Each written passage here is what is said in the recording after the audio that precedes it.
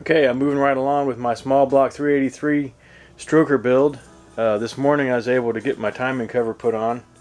That's the nice Holley cast aluminum one I was talking about in one of my other videos. Comes with all the bolts.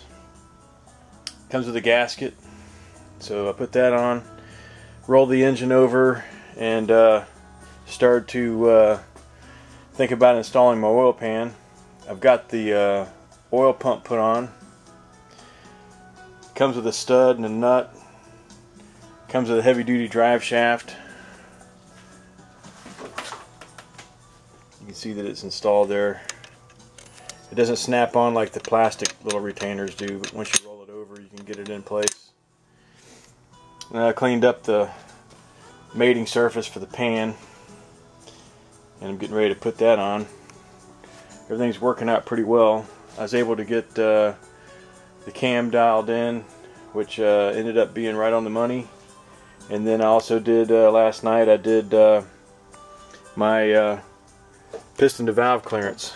I did exhaust and intake using a checking spring, and I had 243 minimum for the exhaust valve. That was right around 5 degrees before top dead center. And then I had 212 thousandths intake at 6 to 8 degrees after top dead center. So I got plenty of valve clearance. This cam is fairly short duration and fairly small lift, good for low end torque, which is what I'm looking for. So let's take a look at the oil pan I'm going to put on.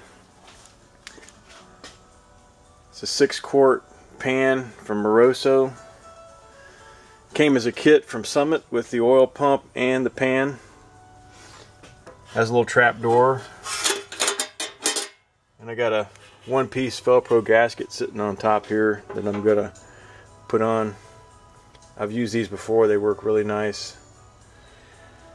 Alright, so I guess that's gonna be it for this video, and once I get the pan on and get it put back over, I'll do another video and possibly show the heads getting put on. Okay, thank you for watching.